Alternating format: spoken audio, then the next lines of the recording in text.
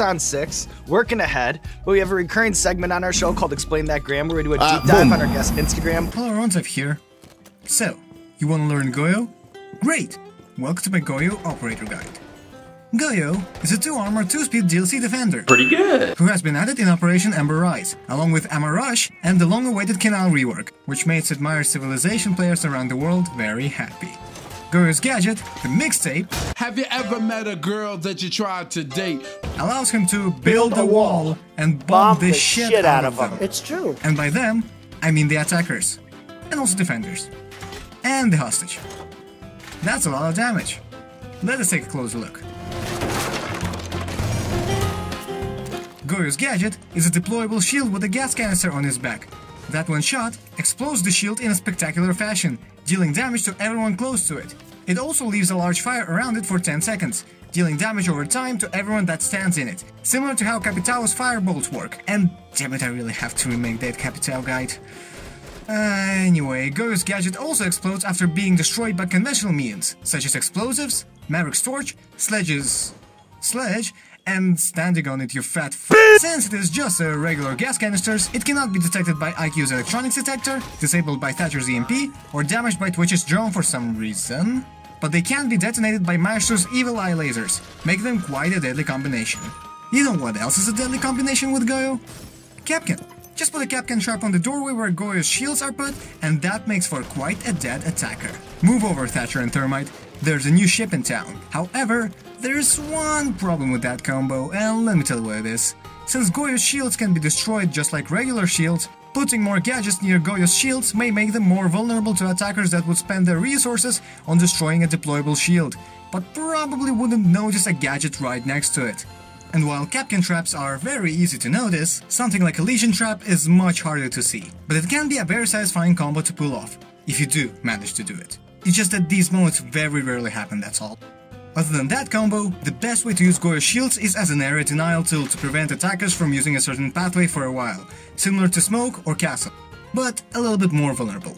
This can be used to completely block entrances to the objective. Another way to use those shields is to place them in common plant spots to discourage attackers from planting there. This, in my experience, is the best way to use Goyo's shields, since it gives just enough time for the defenders to react to attacker pushes. If attackers manage to destroy these shields early, then roamers have enough time to return to the objective while the fire is blocking the attackers. That is, if your roamers actually care about the team, so... I need some doggone help! I need help defending this. Help! Help me!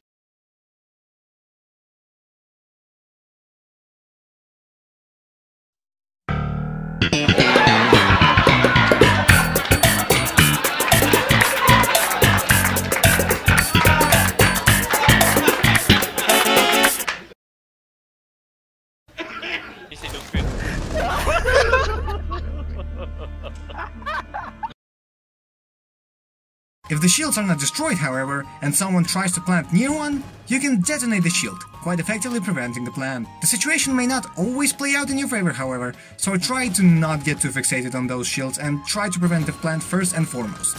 The third method to use those shields is to just use them as regular deployable shields, but putting them a bit further away, so in case they get destroyed, you don't get hurt by your own gadgets. That turns them into an effective cover that allows you to defend in much more advantageous positions than you previously would have. And if you have better cover, that means that you can fight your enemies on what are essentially your terms. How well can Goyo fight though? Let's look at his loadout to find out.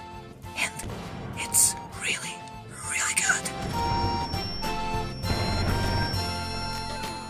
For his weapons, Goyo has access to the Vector SMG and the TCSG shotgun. Yes, two of the strongest weapons on defense on the same operator. Also, ACOG on a 2-speed. So basically, what I was thinking of was, oh fuck. Yeah. Don't ask me why you decided this was a good idea, I'm not a game designer. That does make Goyo extremely satisfying to play and gives him options to act as either an anchor or a roamer on basically any map. Small map? Grab the Vector. Long map? Grab the shotgun. This map?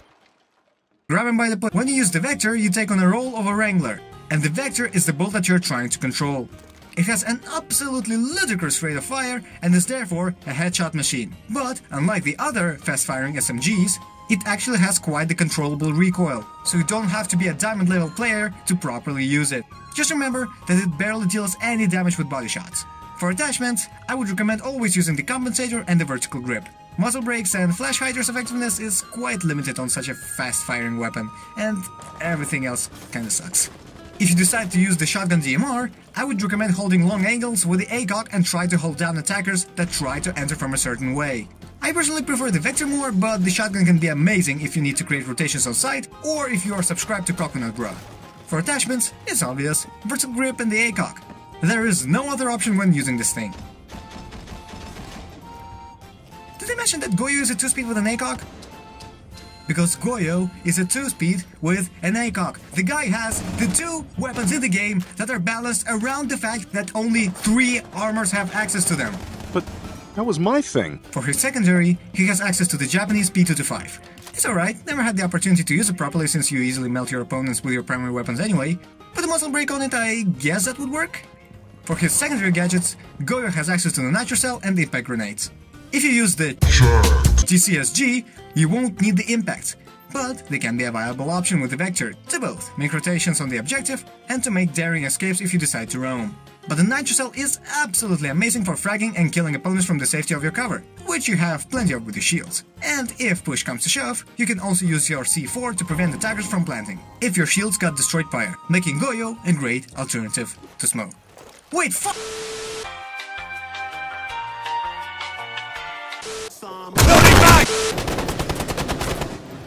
Boom.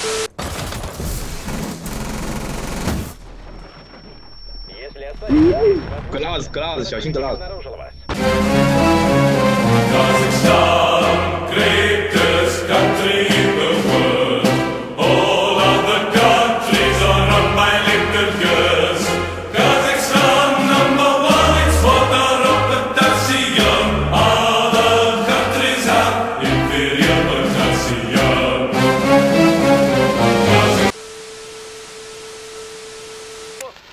I hate this channel.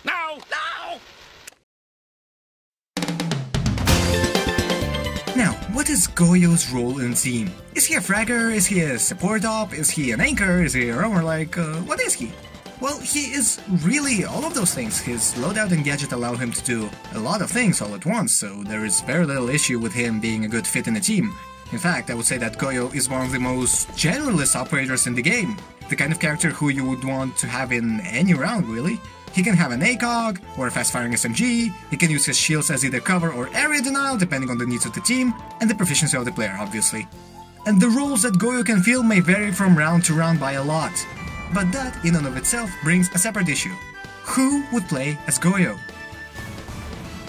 Well, as Goyo isn't too popular in the lower ranks and he still hasn't received the harsh treatment of the UB Nerf Hammer, you can play as him with very high effectiveness, even if you don't do anything fishy with the gadget.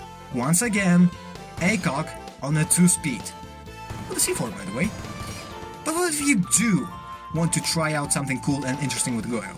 Are there any strats in particular that you should have in mind? Well, there sure are. Number 1, treating Goyo as a second smoke can be a very effective way of using him. Waiting until the attackers start pushing from somewhere and then denying their entrance with your gadget can be very useful, especially since your arsenal as a Goyo player is, well...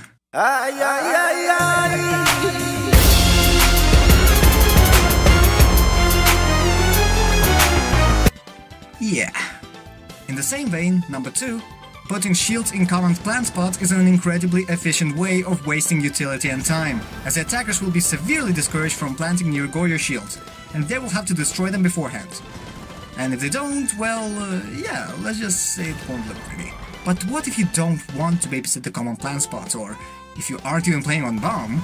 Well, then I would recommend, number 3, place shields as you would a regular deployable shields. That turns them into great covers that your teammates can use to avoid being shot from certain angles.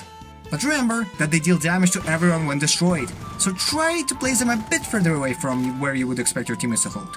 That is definitely not the most effective way to use Goyo shields, but certainly useful to know on certain objectives, like console at first floor lobby.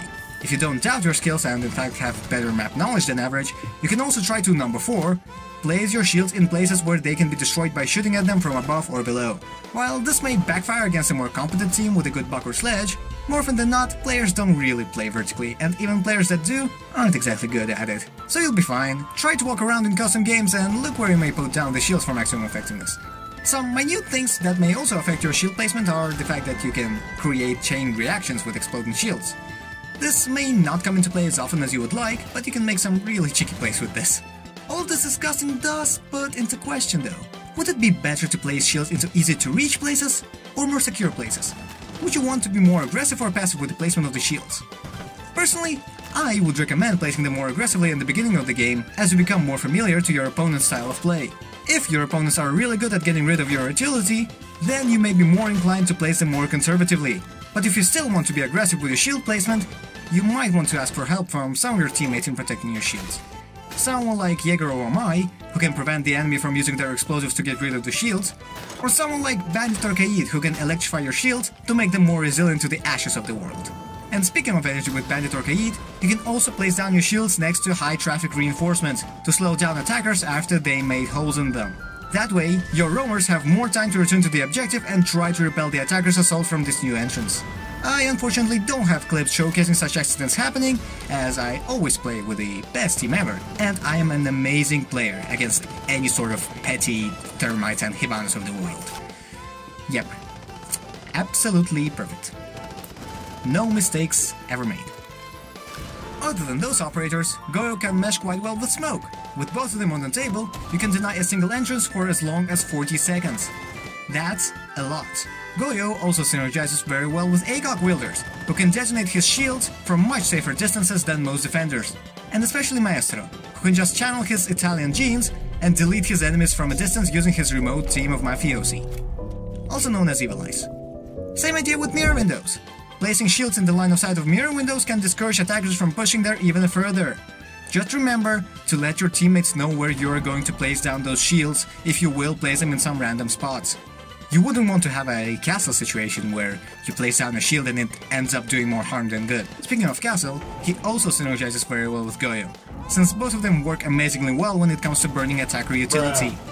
You can place Goyo shields right next to castle barricades to further slow down attacker pushes from those areas, or alternatively you can spread out your gadget further apart, to make sure that no matter where attackers are going to come from, they will have to waste their resources either way. This is why it is also important to know how to use Castle. Castle Guide plug, seriously, it is one of my better videos in terms of raw tips that I give. It's extremely underrated, please guys, go watch! In the meantime, I would like to point out that Goyo has some of the best weapon choices in the game for any playstyle, so you can either anchor or roam, depending on your own personal preferences, and what your team doesn't have enough of. Goyo is versatile like that. I give him 4 tamales out of 5.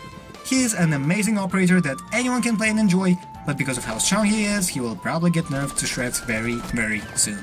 For now though, enjoy yourselves while playing as him, as he is one of the best operators you could buy on defense right now. Except for maybe Lesion. But even that's debatable. Thank you very much for watching my video, I hope you have learned something from it. If you did, leave a like, comment, share it with your friends and subscribe to the channel. If you are more interested in guides of a similar nature, click on the eye icon in the top right corner to check out some of my other Siege content. Also, please don't look at my upload history. Yo, what? What's up everyone, it's your boy Post-Production TXephy here with an extra section of the video. Yeah, the first one for this channel. So instead of making a separate update video, I just thought about, considering my upload schedule, might as well just plug in any updates at the end of any future videos. That way I won't have to rely on people reading my channel feed or Twitter feed for any channel updates. Well, the last semester in 2019 in general was very, very wild for me personally. I'm finishing my 5th semester at college, and I actually got my very first paid internship, so I'm incredibly excited right now. Oh, fuck. Yeah, anyway, a lot more spare time, a paid internship, I can actually make money, and yeah, I actually have my own quote-unquote studio apartment. It is actually provided by the company, but let's not talk about this. Anyways, you guys can easily expect more videos in the future, but I'm not so sure about the state of the channel after the semester actually starts. But I do have an approximate idea. So what I'm thinking is about making more frequent update videos and minor content videos rather than my regular Siege content, which is basically video essays and operator guides. I mean, those things are very fun to make, not gonna lie, but they aren't going to keep my channel alive. And I definitely will have to make more videos, because, I mean, that's what you guys are subscribed for. So, yeah, more Siege content it is. I will try to upload at least one video weekly, and this might be a bit more diluted with subpar content when the next semester is going to start, but for now, the only thing that I have on my plate is my internship, so yeah, not that big of a deal. I mean, it still takes up a lot of time, like from 8 AM from 8 PM easily on the weekdays. I mean, I still have my weekends, so I can work on my videos then. In the meantime, I just want to tell you guys thank you very much for being patient with me for so long, and you can expect more videos in the future. I promise. And don't forget, communication is key. Good luck, have a nice day.